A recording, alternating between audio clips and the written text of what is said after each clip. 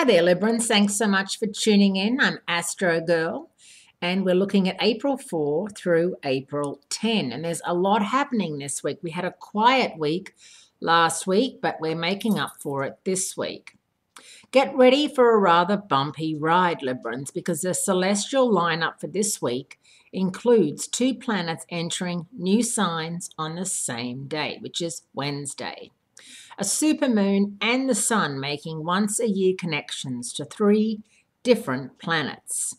Tuesday, April 5, is both busy and exciting because the sun in Aries, your opposite sign, and Saturn in Sagittarius offer the gift of an inspiring fire trine. And then Venus and Mercury, the two personal planets, day-to-day planets, both switch signs.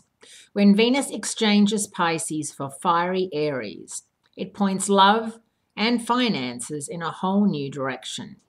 But unfortunately, Venus is not at its ever-loving best in Aries, because Aries, of course, is the sign of me first. It's the first sign in the zodiac.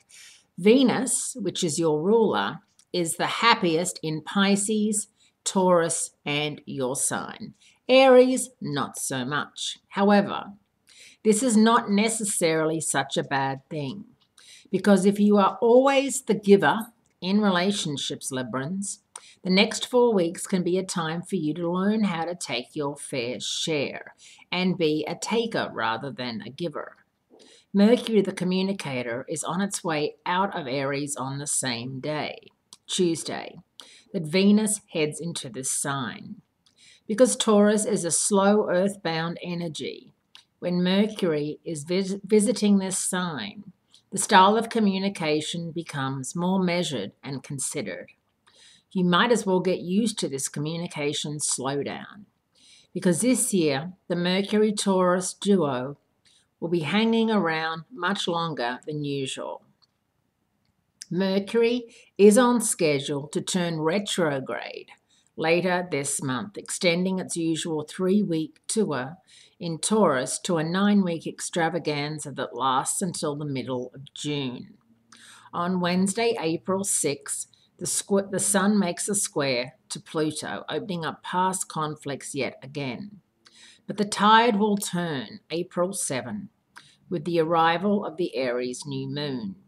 Be sure to circle this date on your calendar, Librans, because this new moon, April 7, carries the best energy of the year to initiate any kind of project over the next 2 weeks before Mercury turns retrograde or goes out of phase.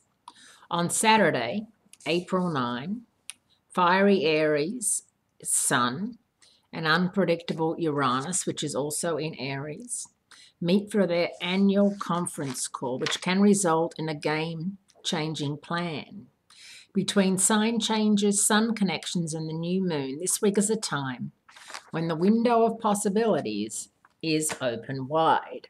So don't hesitate to grab an opportunity if you see it or feel it or know that it's right around the cosmic corner, Librans. As I said, with Mercury going out of phase on the 28th, we actually don't have that much time, 2 weeks to be exact. So, really get organized this week and next week.